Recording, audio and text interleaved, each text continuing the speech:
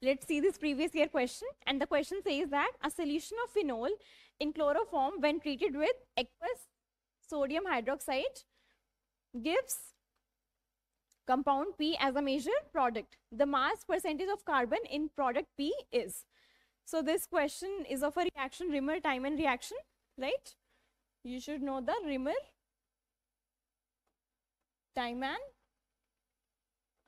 reaction. Right.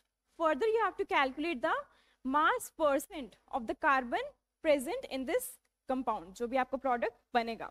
So the key concept that you will be using here is the percentage composition. Percentage composition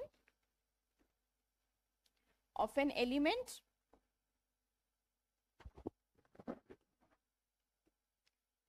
that is equal to mass of that element present upon the total mass of the compound into 100. So by using this concept, let's calculate the mass percent of the carbon. First of all, let's write the equation of this reaction. So phenol, it is reacting with chloroform, that means CHCl3,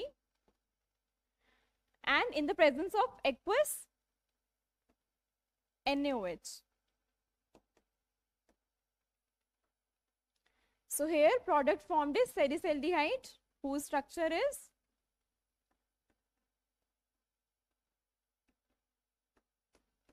CHO, that is salicylaldehyde.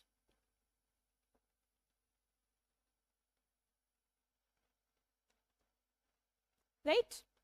Now you have to calculate the mass or the percentage composition of this element. That means carbon का आपको इस पूरे compound में calculate करने की कितना मास present है, right? Now you have been provided with the molar masses. If I calculate the molar mass of this whole compound, so that will be 122 gram per mole, right? Further, the percentage composition. In this compound, total number of carbon present are 7 carbons are there. That means 12 into 7 upon total mass of the compound. That means 122 into 100. So on calculating, you will get the value as 69%. That means this much percent of the carbon is present. This is the mass percent of carbon in compound or in the product P. That is this product. So therefore your answer is 69%.